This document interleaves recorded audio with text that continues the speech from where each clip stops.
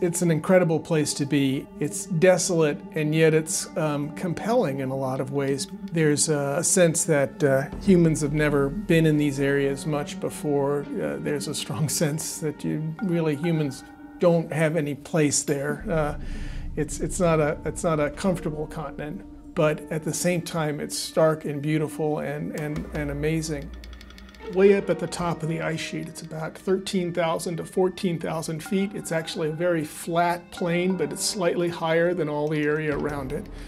That's the area we started looking at.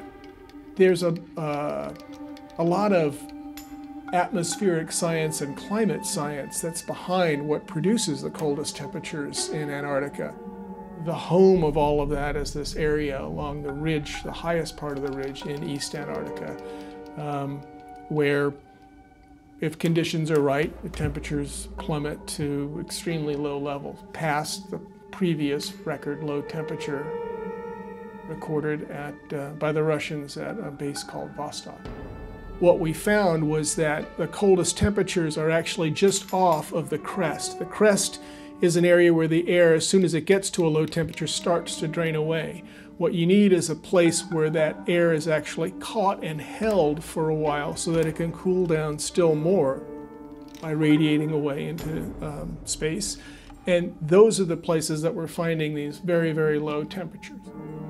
You might say, let's go there. And maybe in summer that's a reasonable thing to try and do. It's really cold, and so things like your ordinary thermometers, certainly mercury thermometer, won't work. An alcohol thermometer will have a lot of trouble. We're talking about temperatures that are 50 degrees colder than anything that has ever been seen in Alaska or in Siberia or certainly in North Dakota or Montana.